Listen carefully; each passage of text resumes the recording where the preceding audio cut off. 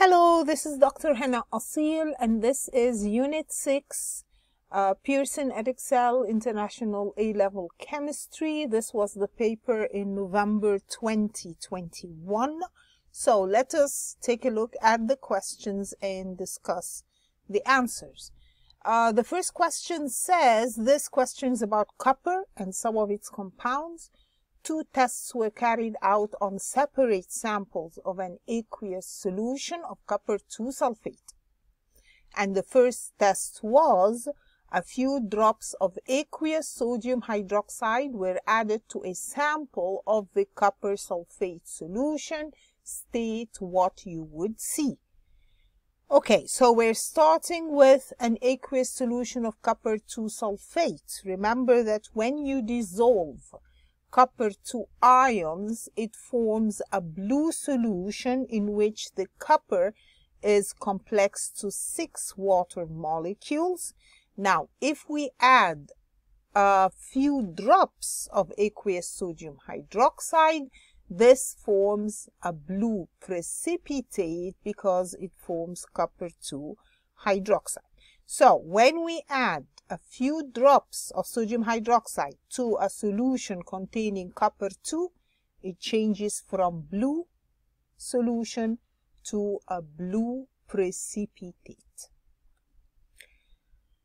In test 2, he added a few drops of concentrated hydrochloric acid to another sample of the copper 2 sulfate, and then he added more of the concentrated hydrochloric acid until it was present in excess.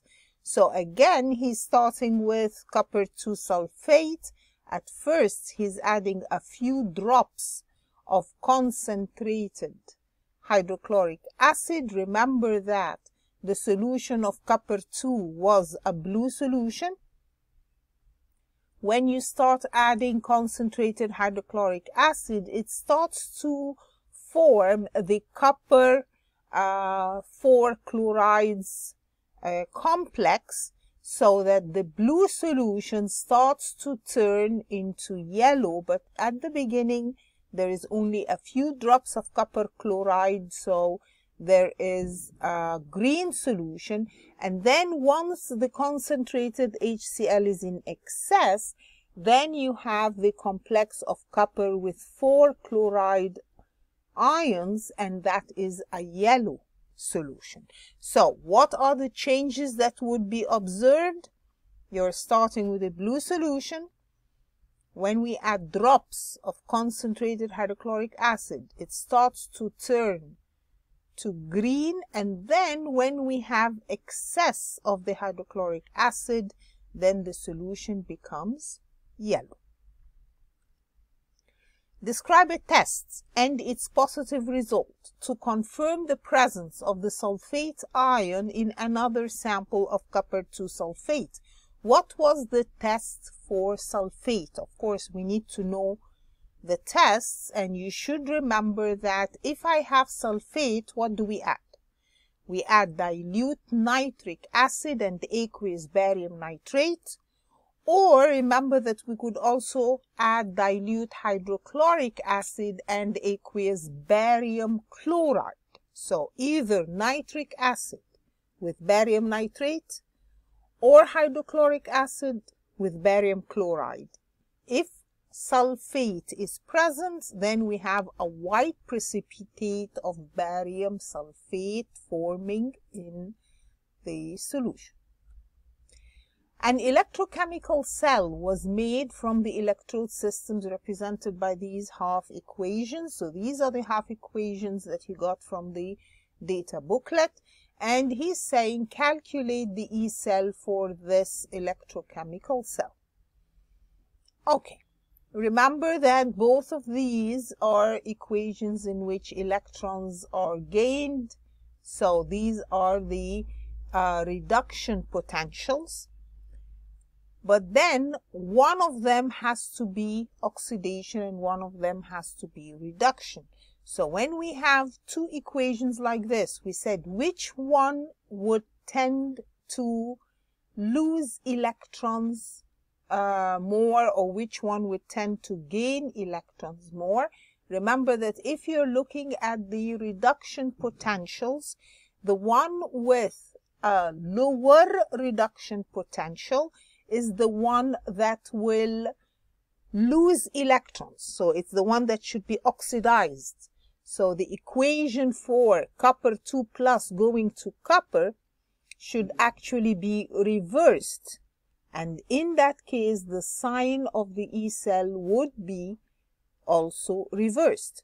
So the copper 2 plus to copper, the electrode potential was plus 0.34.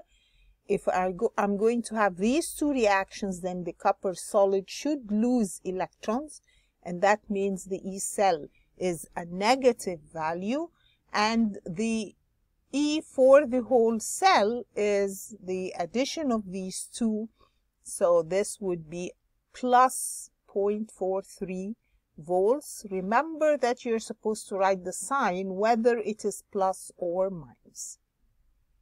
Of course, if the E cell is a positive value, that means that this reaction is feasible. So copper solid would react with iron 3 plus to give copper 2 plus plus iron 2 plus. Okay, then he says a student drew a diagram of an experiment to measure the standard EMF of the cell. Identify 3 mistakes in this diagram and the changes needed to correct them. Okay, this is the diagram he gave me. What is wrong with this diagram? Actually, there are at least 3 things wrong with this diagram. So, one of them, looking at the diagram, can you see that the half cell on the right has a solution of iron 2 plus and iron 3 plus, and he put the electrode as an iron electrode. Remember that we said when we have a solution of 2 oxidation states of a metal, then the electrode should not be anything other than platinum electrode, since that would be inert and will not take part in the reaction. So the iron electrode is a mistake. It should be replaced with platinum electrode. What other mistake in this diagram? He has a platinum wire connecting the 2 half cells. Is that correct? To connect the 2 half cells, we need a salt bridge. Remember that we said we need to put a salt bridge to connect the 2 half cells so that the ions are free to move. Okay, what other problem with this? The fact that he has a voltage supply. We do not put a voltage supply, we put a voltmeter, because this reaction provides an electric current. We do not give it a voltage supply. Okay, the next part of the question says brass is an alloy of copper and zinc. A student determined the percentage of copper in a sample of brass. And please pay attention to this kind of question. It repeats itself a lot, where we have brass, which is made up of copper and zinc, and we're trying to determine the percentage of copper in the sample of brass. Okay, so what did he do?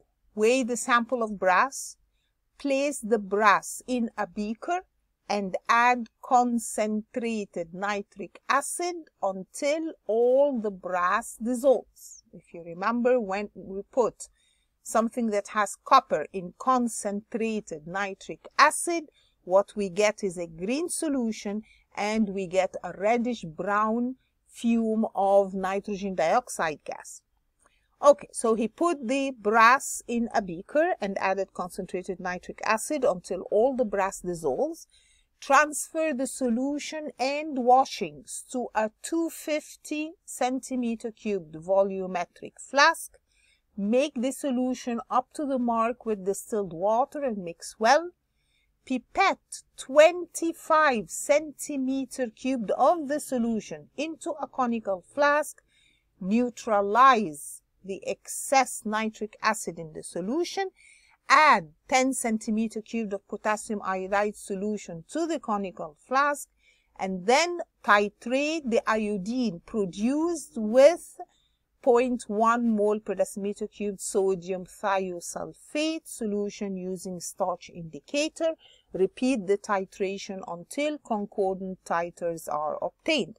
This is how we determine the percentage of copper in brass. So we dissolve it in nitric acid. Then what we have is now copper nitrate solution. So this we make up to 250, and then we take 25 centimeter cubed of that and we add potassium iodide. Now if we add potassium iodide to copper nitrate, this forms iodine solution in the flask. Now the iodine will be titrated with sodium thiosulfate, and whenever we're titrating something that has iodine, we use a starch indicator. So copper and zinc both react with concentrated nitric acid to form the metal nitrates, nitrogen dioxide and water. Write a balanced equation for the reaction of zinc with concentrated nitric acid. So he's already telling me that zinc with nitric acid will give zinc nitrate, nitrogen dioxide, and water. He doesn't want state symbols. Have I finished? Please do not say this is just 1 mark, so you don't need to balance. You have to balance. And it says balanced, and even if it doesn't say balanced, you have to balance. So counting the number of nitrogens after the arrow, we have 3 nitrogens after the arrow. So I need to increase the nitrogens before the arrow. I will find that in order to balance it, I will need to put 4 and 2 after the arrow in front of the nitrogen dioxide. This means now I have 4 nitrogens before the arrow, 4 nitrogens after the arrow. I have now 4 hydrogens before the arrow, so I put a 2 in front of the water to have 4 hydrogens after the arrow. And if you count the number of oxygens before the arrow, I have 3 times 4, that's 12. After the arrow, I have 2 times 3, that's 6, plus 2 times 2, that's 4, so I have 10. Plus 2, 12. So this is a balanced equation. Name the most suitable piece of apparatus to measure 10 centimeter cubed of potassium iodide. Remember, he's just saying 10 centimeter cubed. He did not say 10.0. So that means I don't need to be that accurate, so I can use a measuring cylinder. State at what point in the titration the starch solution should be added. You remember what we do.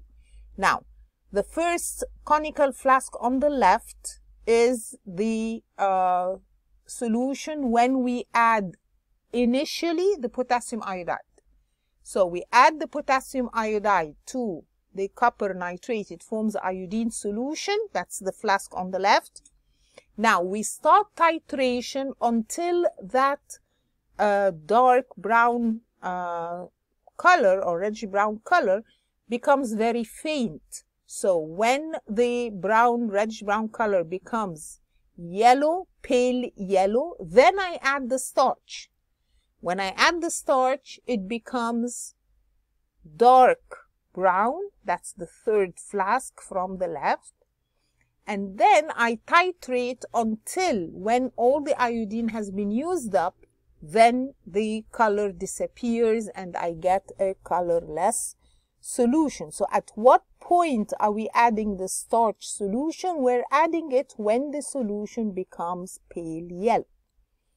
Again, the flask on the left has copper nitrate plus potassium iodide, so it has iodine solution. I start the titration until the solution becomes pale yellow, and then we add the starch indicator. And we said before that we do this so that I can see the color change clearly, because when I add the starch to the pale yellow, then it becomes the dark brown, and then when we titrate, then I can clearly see when the dark brown color becomes colorless. Okay, then he says only copper 2 plus ions in the solution react with the aqueous potassium iodide. So when he added the iodide, it reacts with the copper ions to form iodine. And this iodine, when we titrate it, it reacts with the sodium thiosulfate to form iodide, which is a colorless solution. He gives me the mass of brass, 3.90 grams, the titer of 0.1 mole per decimeter cubed. So 0.1 mole per decimeter cubed is the concentration of sodium thiosulfate, and the titer, which is the volume, is 28.6 centimeter cubed. And he wants us to calculate the percentage by mass of copper in this sample of brass. Okay, so what's the first thing we have? We have the concentration and volume of sodium thiosulfate, so we can calculate the number of moles of thiosulfate in solution, that is concentration times volume. Please do not forget to divide the volume by 1000. It has to be in decimeter cubed. So this is the number of moles of thiosulfate.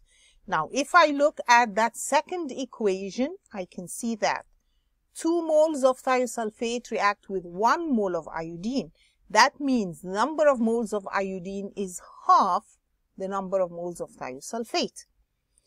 Then, when we look at that first equation, I can see that the number of moles of copper 2 plus is twice the number of moles of iodine. So 2 copper 2 plus forms 1 of I2. So the number of moles of copper 2 plus is twice the number of moles of iodine.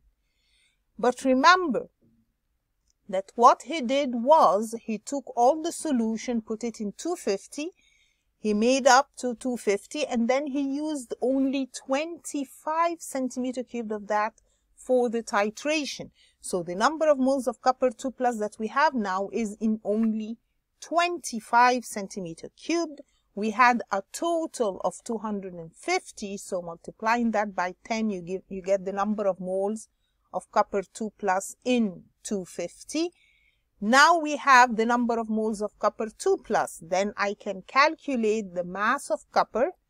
Mass of copper would be the number of moles. Remember, number of moles of copper 2 plus would be the same as number of moles of copper times the molecular mass or atomic mass of copper. This gives me the mass of copper. To get the percentage, it is the mass that we calculated over the mass of brass times 100. So we get that the percent copper was 46.6%. Please pay attention to this question because it repeats itself in many of the exams. Okay, question 2 says 2 organic compounds A and B are colorless liquids. Each compound contains only 1 functional group. 2 tests were carried out on A, so we're starting with A. Complete the statements in the column. So what did he do? The first test, he says, a few drops of A were added to 2 centimeter cubed of a solution of 2,4-dinitrophenylhydrazine, and he got an orange precipitate. Now, what gives me an orange precipitate with 2,4-dinitrophenylhydrazine? Remember that this is a test for aldehydes and ketones. So that means A could be aldehyde or ketone. Then he did test 2. A few drops of A were added to Fehling solution and he got a red precipitate. Remember, Fehling solution is originally blue. If you get a reddish precipitate, this is a test for what? This is a test for aldehydes. Only aldehydes will form a red precipitate with Fehling's solution. That means that compound A is an aldehyde.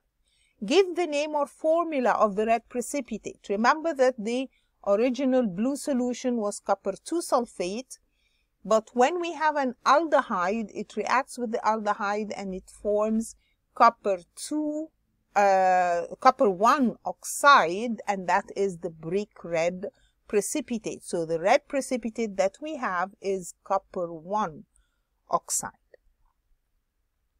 A simplified mass spectrum of A is shown. Give the formula of one of the ions responsible for the peak at M/Z29. Remember that we said A was an aldehyde. The aldehyde should have what? It should have the CHO functional group, and if you calculate the total mass of this CHO, that's 12 plus 1 plus 16, that is the one that will give M over Z 29. Now, A contains one functional group, so we know it's aldehyde.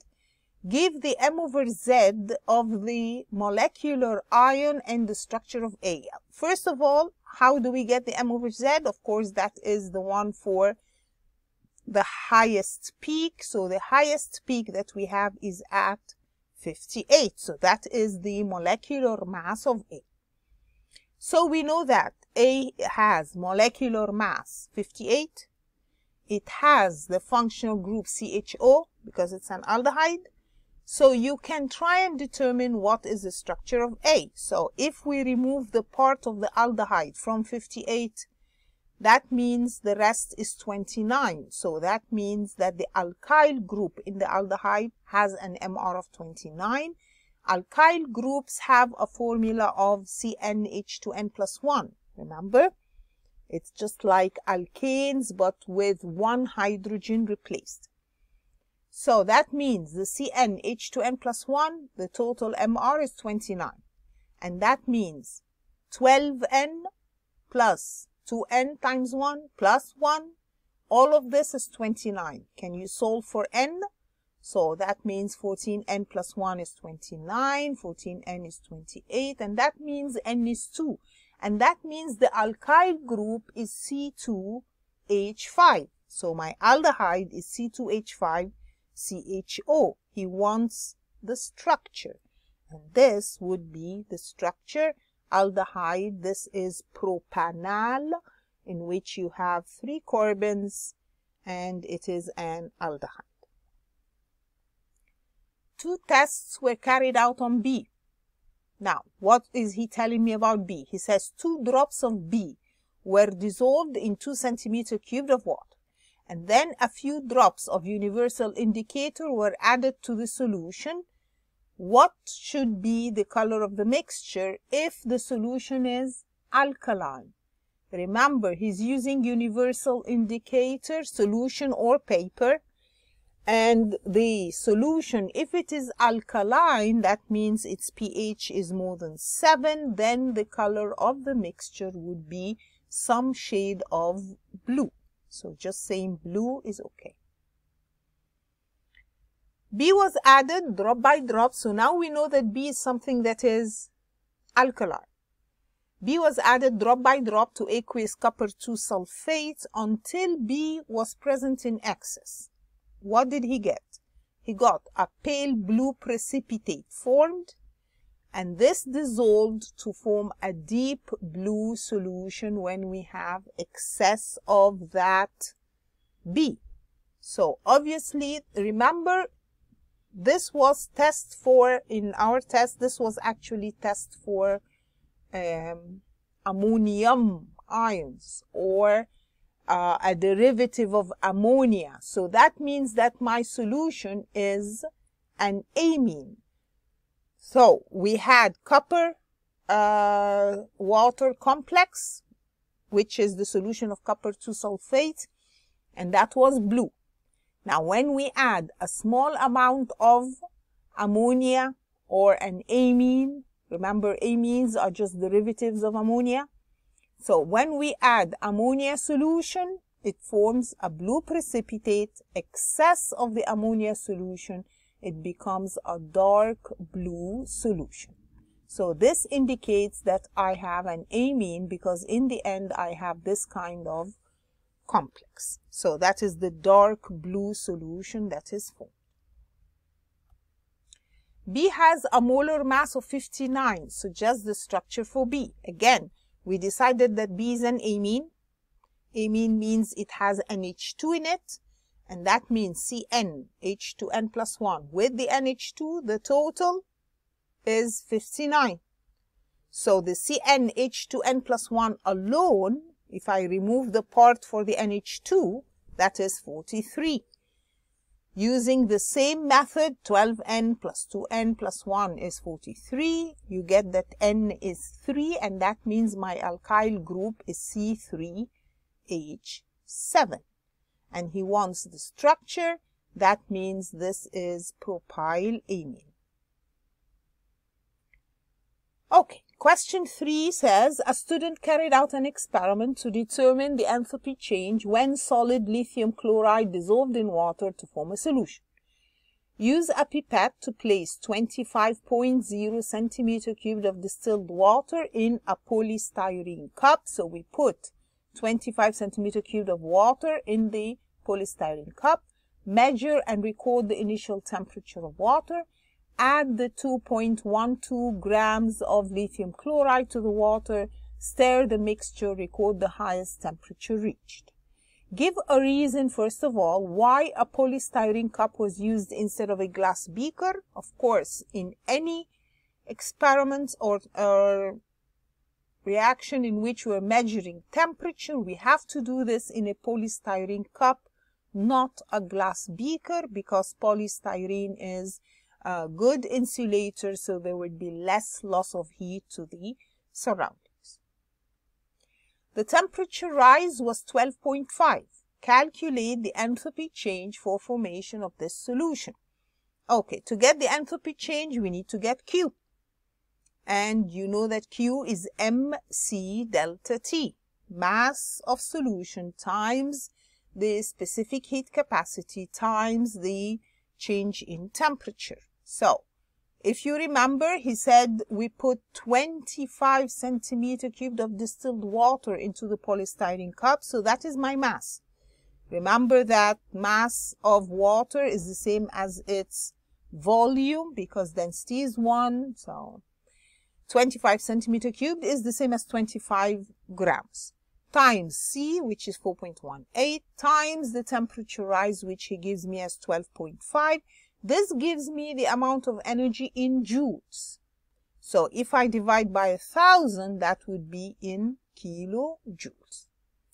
Then I need delta H. To get delta H, it is Q over N. That means I need to calculate the number of moles of lithium chloride. Now, what did he say?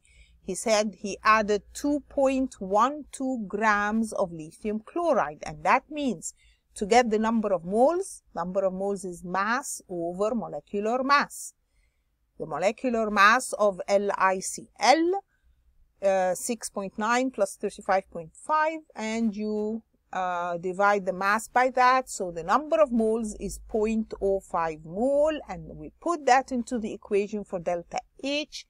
Delta H is the Q that we got in kilojoules over the number of moles. So this gives me 26.125 kilojoule per mole. But remember, we have not finished. We have to put a sign. Delta H needs a sign. Now, what kind of sign should I put? Should I put positive or negative? He says the temperature rise was 12.5. Temperature rise means the reaction is exothermic, and that means my delta H is a negative value. Please do not forget the sign and the units, of course. Okay, the thermometer used to measure the temperature change had an uncertainty of plus or minus 0.25 degrees Celsius for each measurement. Remember that when we're doing this experiment, we're measuring the initial temperature and the final temperature. So you're measuring the temperature twice. So to calculate the percentage uncertainty, you multiply the 0.25 by 2 over the measurement that we took. So our temperature rise was 12.5 times 100. This gives plus or minus 4%. That is my percent uncertainty. The temperature rise in this experiment was lower than expected due to heat loss to the surroundings. Describe changes to the procedure that would give a more accurate temperature rise. Include the use of a stopwatch and details of a graph you would plot. Remember that the way he did the experiment is not how we usually do it. We don't measure the temperature and then determine the highest temperature and that's it. What he did was he put 25 centimeter cubed of distilled water in the polystyrene cup.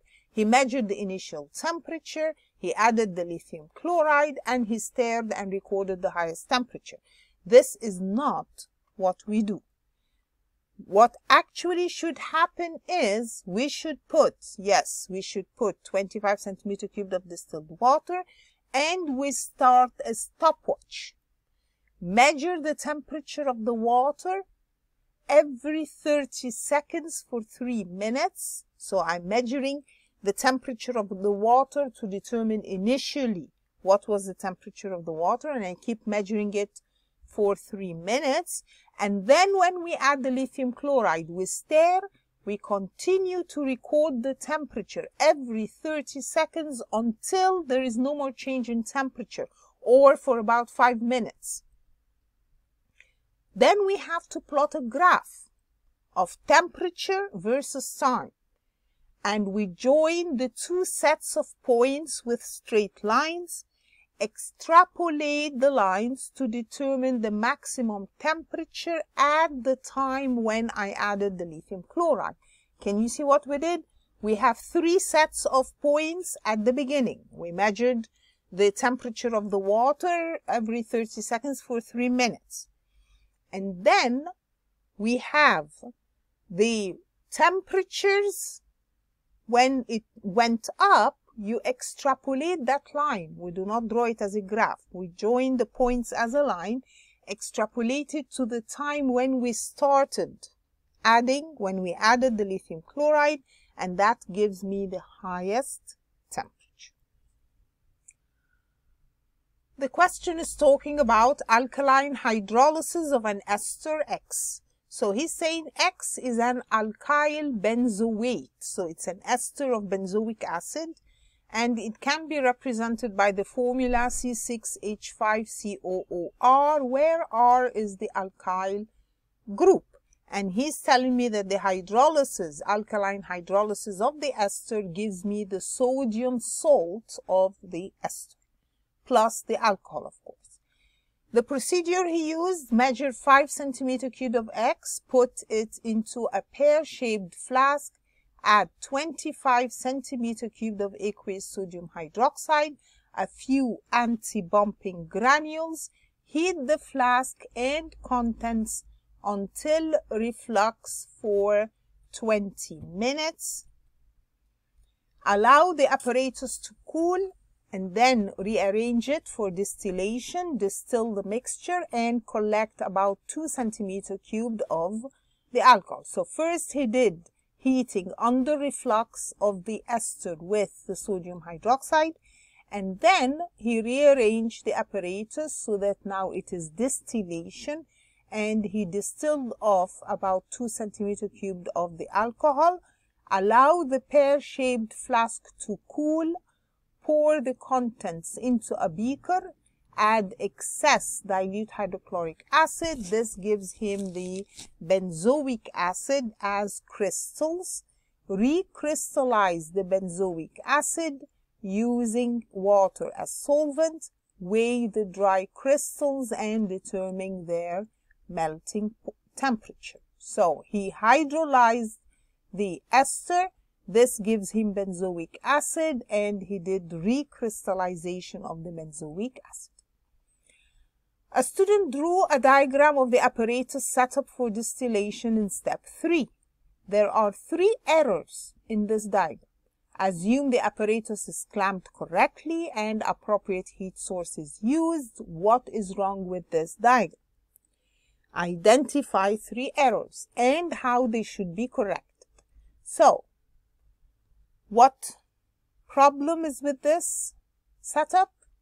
Well, the first thing is he's heating it in a conical flask. We don't do this in a conical flask. We do it in a pear-shaped flask. So he should have a pear-shaped flask instead of the conical flask. What else? He's collecting it in a test tube that is sealed, that is closed with a bung. You cannot do that. This will build up pressure inside the apparatus. So collecting the distillate in a closed test tube, that's a mistake. It should be opened, or there should be a ventilation, a side arm for ventilation, or just remove the stopper or the bung. Okay, what other problem does he have with this diagram? Well, can you see the thermometer? Do we put the thermometer into the reaction mixture? That's totally wrong. So the fact that the thermometer is inside the reaction mixture is wrong. The thermometer should be up. Its bulb should be near the entrance to the condenser. It shouldn't be down inside the reaction mixture. Okay, then he says the distillate collected in step 3 is the alcohol, ROH. Describe a chemical test and its positive result to show the presence of alcohol. So what was the test for alcohols? Remember that the test for alcohols was add phosphorus pentachloride, PCl5, and we get misty white fumes of hydrogen chloride. So my test would be add phosphorus pentachloride. We get steamy fumes of hydrogen chloride form. This is a test for, actually it's a test for OH in alcohols or in acids. Write an equation for the reaction taking place in step 4. Use structural formula for the organic substances. State symbols are not required. Okay, what was step 4? Step 4 was the one where he said, allow the pear-shaped flask to cool, pour the contents into a beaker, add excess dilute hydrochloric acid. So in step 4, where did he get the contents of the pear-shaped flask? Remember, what did he have in the pear-shaped flask? He had the ester with the sodium hydroxide. And we know that the ester with the sodium hydroxide gives me the sodium salt. So that means that I'm starting with the sodium salt of the benzoic acid. I'm reacting it with HCl. This gives me benzoic acid plus sodium chloride. This is already balanced, so I don't need to do anything else to it. State what should be done to separate the benzoic acid from the mixture produced in step 4. So in step 4, we have the benzoic acid and the mixture of excess dilute hydrochloric acid and so on. The benzoic acid are crystals. So when we say we want to recrystallize, the first thing I should do would be to filter the crystals through filter paper and funnel. Remember that filtration can either be normal filtration with filter paper and funnel or filtration under pressure. We say that this is filtration under pressure, in which we use a Buchner funnel. This has a porous base and the filter paper is covering the porous base. And then I have a pump that helps to suck the solution down from the funnel into the flask. So this is a faster filtration. Describe the first stage in recrystallization. When he says recrystallize the crystals, how do we do recrystallization? You should remember, I have a solid, I want to make sure it's pure, so I recrystallize it. How do I do that? I dissolve the crystals in a small amount of the solvent. He said using water as solvent. So I'm going to dissolve the crystals in a small amount of water, and then I heat it to boil off some of the water so that I have a saturated solution that I can leave then and form, allow it to cool and form crystals. The melting temperature of pure benzoic acid is 122. State 2 ways in which the melting temperature changes if the benzoic acid is not pure. We said, what is the effect of impurities on melting temperatures? Remember that impure will melt. First of all, it will melt over a range. If it is pure, it melts sharply at its melting temperature. But if it is impure, it will melt over a range and its melting temperature will be lower than that of the pure solid. This is the effect of impurity on any solid, on the melting temperature of any solid. Impurities cause the solid to melt over a range and lower its melting temperature. The molar mass of X X is C6H5COOR is 178. What is the formula of the alkyl group R? Again, that means that the total MR is 178. So we have actually 7 carbons, C6H5COOR. So I have 7 carbons, 5 hydrogens, 2 oxygens, and the R. All of them are 178. I can get that the R alone is 57. And that means that the CnH2n plus 1 is 57. And I can solve for N. Solving for N, N comes out to be 4. And that means that my alkyl group is C4H9. That means we can draw structures of the possible alcohols. So the alcohol, he wants the R group with the OH. If I have C4H9OH, what are the possible structures of these alcohols? Well, I can either have the OH on the first carbon, 1-butanol, or on the second carbon, 2-butanol, or I can have a branch. So this is 2-methyl, 1-propanol, or when we have a tertiary alcohol that has 4 carbons, this is 2-methyl, 2-propanol. So he wants the structures. So these are the structures of the 4 possible alcohols that have 4 carbons. Then he says the part of the carbon-13 NMR spectrum of X corresponding to the R contains only 2 peaks. So he's telling me that R has only 2 peaks. These were the structures. Which of these will give only 2 peaks in the carbon-13 NMR? Okay, let's look at 1-butanol. 1-butanol, I want something that has only 2 peaks. 1-butanol has how many? Actually, all the carbons are different. So if I do the carbon-13 NMR, I should have 4 different peaks. 2-butanol, again, all 4 carbons are different. 2-methyl, 1-propanol. The 2 CH3s are the same. So the 2 CH3s will give me 1 peak, and then the CH 1 peak, and then the CH2 1 peak. So this gives 3 peaks, not 2. But what about this last one, 2-methyl, 2-propanol? All the methyl groups will give 1 peak. They're all equivalent. And the carbon to which the OH is attached, that's another peak. So this one gives me only 2 peaks. So this is the structure of the alcohol that was formed.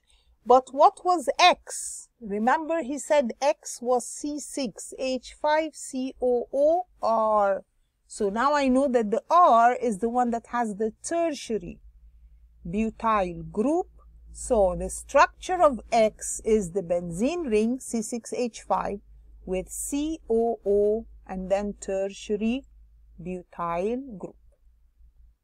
That's the structure of X. Okay, and that was the end of this paper. I hope this was useful to you. Thank you for listening, and please keep sharing and listening to the videos. Thank you.